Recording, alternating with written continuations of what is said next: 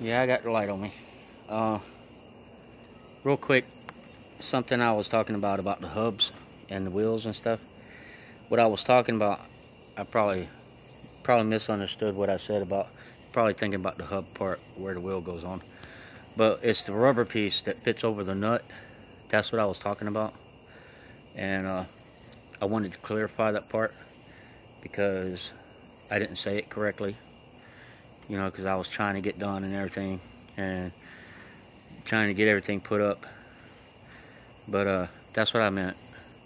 And as you see, you know, it looks pretty good at night too. So, but the thing about the lights, you know, I'm just gonna have to do them when I get some charge on my battery. And I found out I get paid tomorrow, so maybe I'll be able to get it pretty cheap. You know, get the stuff pretty cheap. The tap and die set and the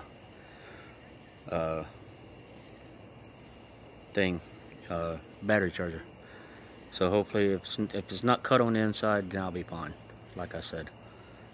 But that's what I wanted to clarify, was about the plastic piece around the nut that it goes onto that. You know, you put the hub on, the tire hub, which you put the tire onto that.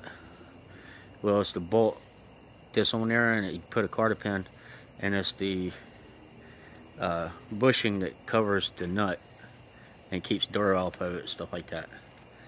But the front, you know, like I said, I tried to put it on pretty good as much as I could.